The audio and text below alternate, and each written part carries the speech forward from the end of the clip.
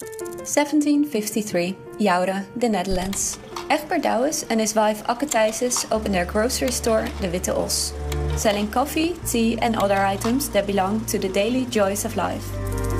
1895, Bremen, Germany. The 26-year-old Johann Jacobs opens his first grocery store, underlined by a promise. I will make it my challenge to only deliver the best and flawless goods, always at a reasonable price. 1895, Douwe Egberts introduces the famous Frisian lady Ampek, representing hospitality. This unique asset remains a key part of the brand's architecture.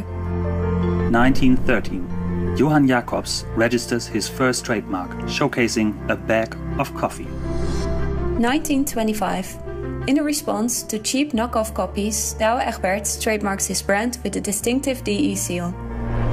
1929, Johann's nephew, Walter J. Jacobs, returns to Bremen to join his uncle's business. The brand identity emerges to include the colors of yellow and black, and later the famous slogan, Jacobs Café Wunderbar.